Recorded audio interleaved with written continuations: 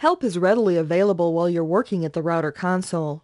As you type commands, using the online help feature instantly gives you more information so you don't have to check the manual or rely on your memory for composing commands. The most basic level of online help simply points out where you have added invalid input to a command. For example, we'll type the show command, then use an argument we know is wrong. The error message that appears points out where we entered the invalid argument. This feature helps you debug commands, especially when you use it in conjunction with the command history.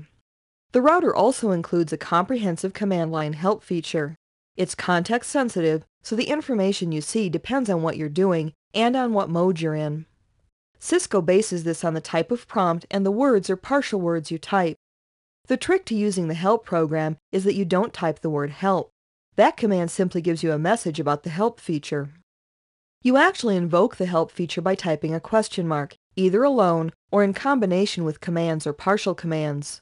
For example, you type a question mark at the prompt to see a list of the commands available in the current mode. Each command appears with a basic description. When the command list is longer than can be displayed on the screen, you will see the notation "More" at the bottom of the screen. You can press Enter to scroll the list one command at a time, or press the spacebar to display the next full screen of commands. Pressing any other key cancels help.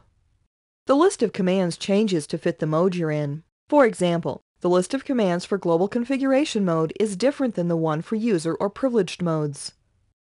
You can also use the help feature to search for specific commands in the list. For example, we know that there's a command that lets the router display an error message when it cannot establish a connection to a host. We know that the command begins with a B, but we need to know the correct command name. To list valid commands that begin with B, simply type B with a question mark after it. The results list displays all the commands that begin with B, including the one we're looking for, busy message. You can use help not only to identify which commands begin with certain letters, but also to see a list of commands and command parameters. For example, suppose I wanted to switch to interface configuration mode for the first serial interface. I remember that the interface command switches me between modes, but I can't remember the rest of the parameters. To view acceptable parameters for a command string, type the command, followed by a space, followed by the question mark. The resulting list shows me the possible parameters and a short description. I recognize serial as the parameter I want, type that, then follow it with another question mark, separating it with a space. Now there is only one possible option. The 0, 1 in brackets indicates that I must supply a number ranging from 0 to 1. Notice that until now, I typed keywords for parameters. Now I need to supply a value before continuing. After typing 0 for the first serial interface, I again access help to see the parameters that are required next. The CR indicates that I can press return at this time, and the command will have all required parameters. Let me show you a few other symbols you might see when working with command help. In this example, the help for the description command indicates one option, line. Notice that line is at the top in all capital letters. The capital letters indicate that line is not a keyword, but rather free-form text that I enter. A line contains multiple words separated by spaces.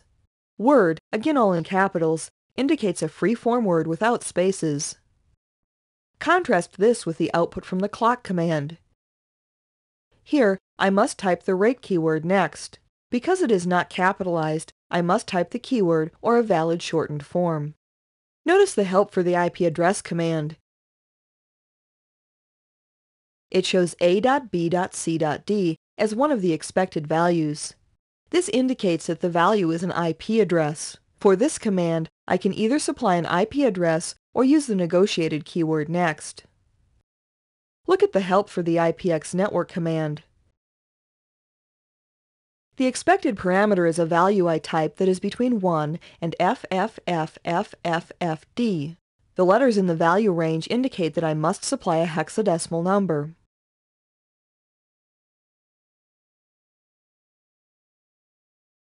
Again, anytime I see CR in the list of parameter options, such as is shown here, I can either select another parameter from the list or press return to end and execute the command. The help system is also very useful for quickly finding basic information about commands. You'll need to be familiar with the help system for the exam, and it will also be very useful as you actually configure and monitor your router.